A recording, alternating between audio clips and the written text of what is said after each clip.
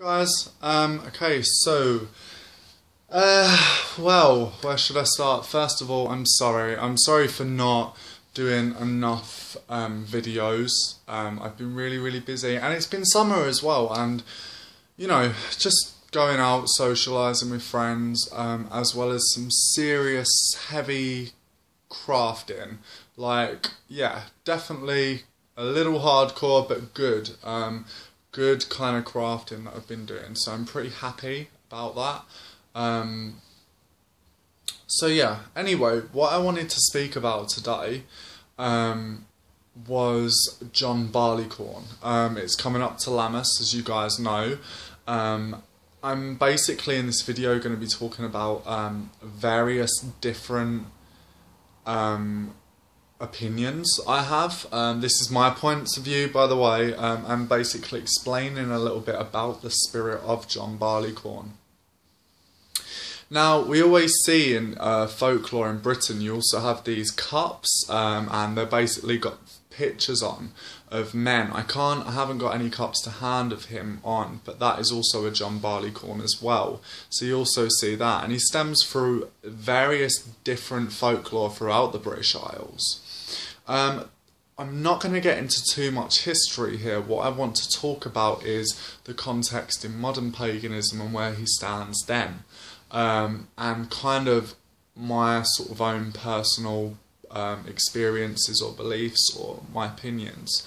So first of all, this is going to be a here's one I made earlier video, but this is a John Barleycorn.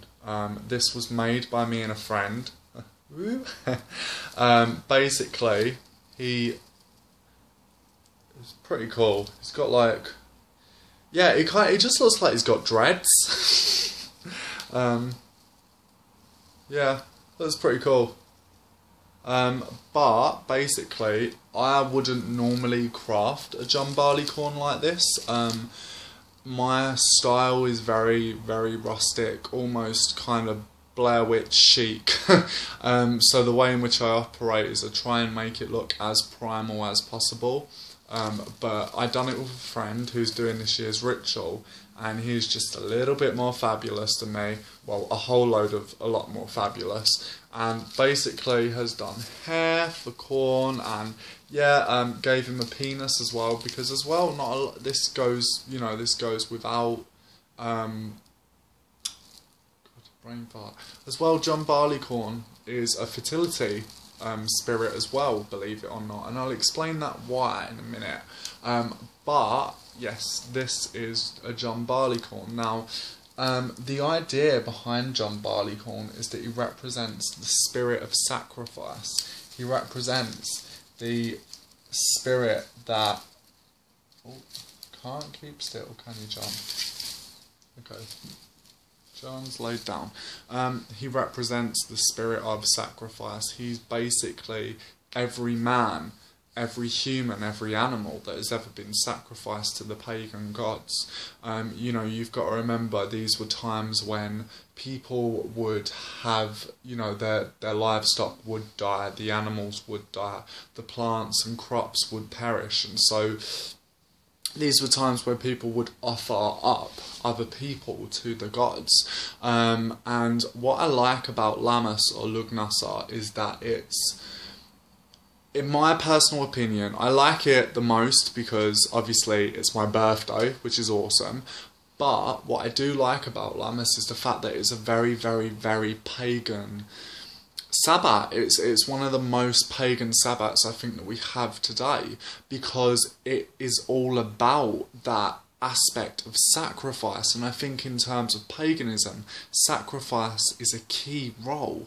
This doesn't have to be the stereotypical knife in the person on a stone altar and blur and loads of nastiness. It doesn't have to be about that. A sacrifice, as somebody said, one of my mates said, you know, a sacrifice could be your last cigarette. I say that before I cough. I don't smoke anymore, but, you know, a sacrifice could be your last cigarette because that means a lot to you. Obviously, leave the tobacco there. Don't leave the butt there. That would be stupid. But do you know what I mean? It would be something that would mean quite a lot to you. So for instance, as you guys know, well, the majority of you know, this Lammas I'm giving, after working with Jack in the Green for a year, I'm giving, well, half a year, I'm giving him back to the land as John Barleycorn. So that is my sacrifice, because I have such a connected relationship. Well, I say have had, because as the seasons are going, I'm feeling his power slowly dwindling away.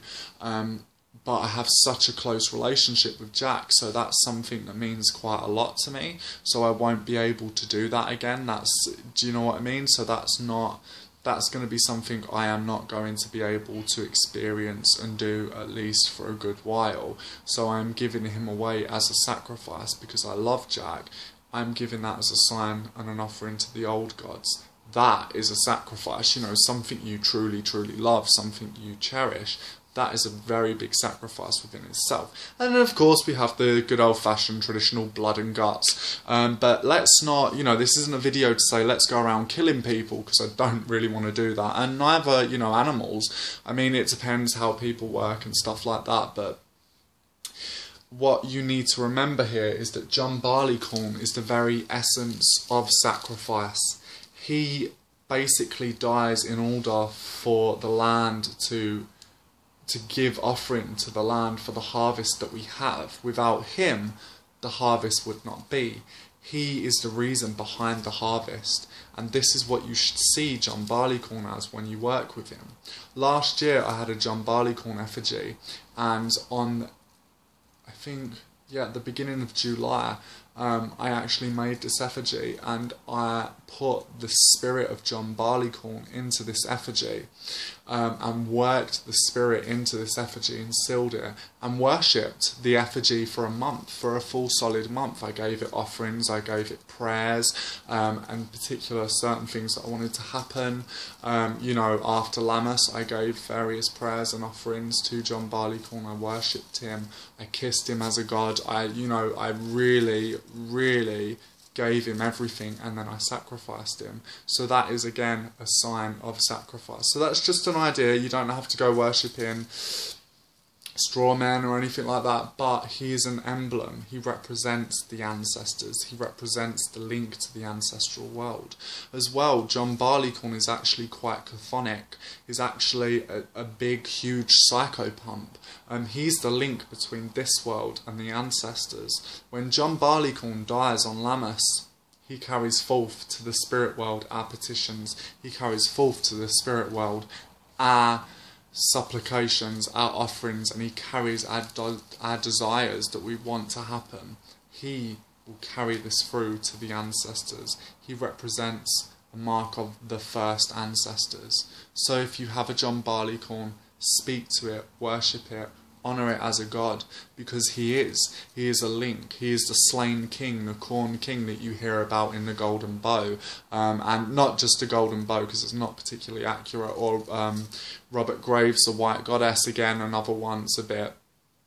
But those two books have a huge impact on modern paganism, and John Barleycorn is called, you know, basically mentioned more than a fair few times as the corn king, as the slain king.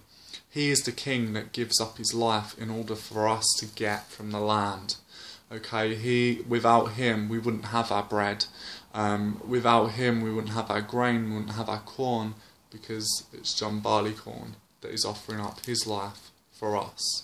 As again, that is a representation of all the ancestors. And of course some people will say, well, we're in the modern 21st century, how can you work with John Barleycorn, rah, rah, rah? Well, because you can also thank him for the summer.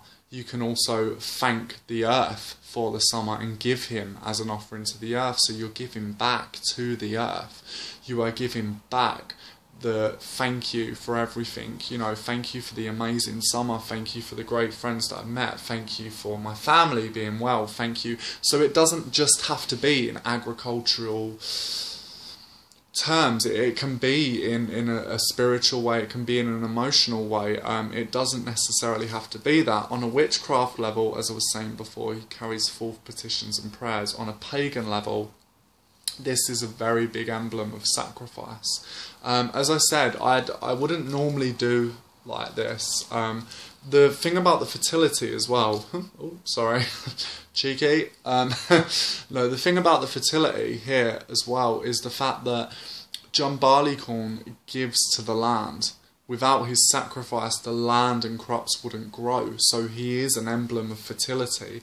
That's what explains the large phallus, because he is that emblem of fertility, is that emblem of produce. Without his sacrifice and his life into the earth, it wouldn't grow. So yeah, I'm going to read a passage from a book, and this book is called The Witching Way of the Hollow Hill by Robin Artisan. Now, I'll be honest, he is not my favourite author. He's not particularly an author that I look up to or anything like that. Although I feel in this book he has a very good and amazing input in Lammas. I do. I feel it's the way in which he goes on about it. I find this really well. The Phantom of the Slain.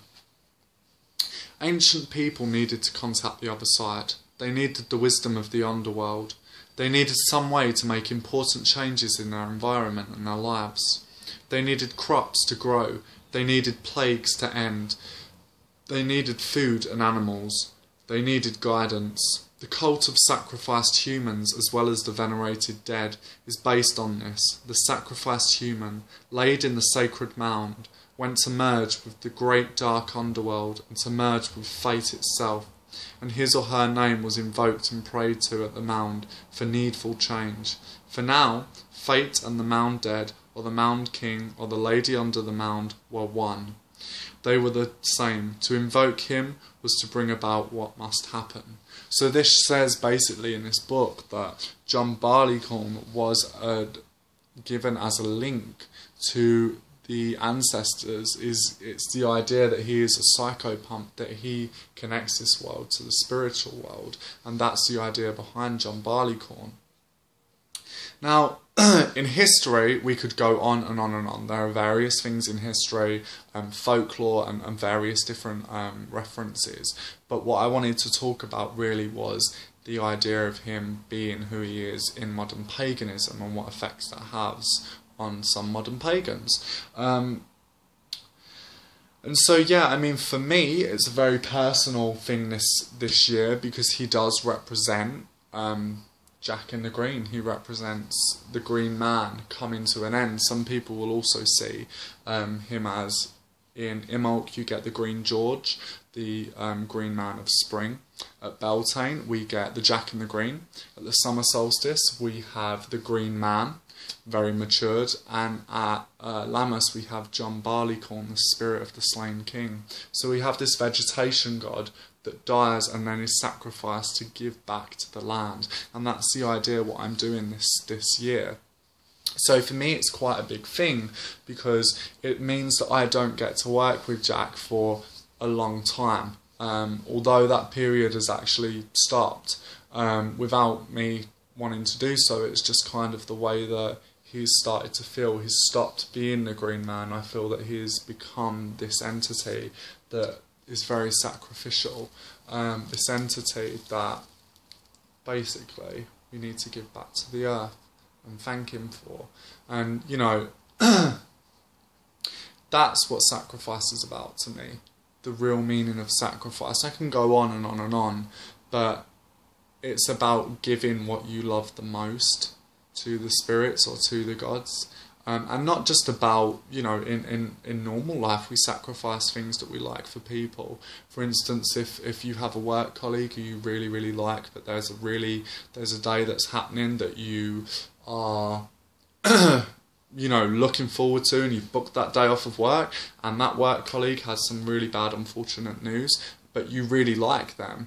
And they need a day off, but you really, really like them. You were looking forward to your day off, but, you know, you get what I mean, and you sacrifice that day off. You say, no, I will cover your shift for you because I like you.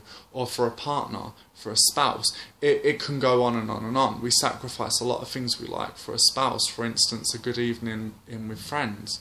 If you feel like, well, actually, maybe I know I will really enjoy that, but I actually have my partner and my spouse, and they want to do things, you know, we haven't spent enough time together, so forth. These are just mundane examples of sacrifice, so it doesn't have to be spiritual, but in terms of John Barleycorn, it's totally spiritual. It represents that sacrifice, it represents our devotion and our honour to the old gods of the land. So yeah, I just wanted to do this video on John Barleycorn. If you want to make a John Barleycorn, there are plenty of things up on the internet how to make a John Barleycorn. I mean, with us, we just sort of, Jesus Christ, I don't know what we done. It looks, I mean, it's cool, but it's not how I would do it, but it is cool, you know, and it will definitely work. So yeah, I just wanted to say that about John Barleycorn. And this little blog. So wherever you guys are, whatever you do, have an amazing Lammas. If you're in if you're in Australia or down under, have an amazing Imolc. And I will speak to you guys soon. Mwah. Take care.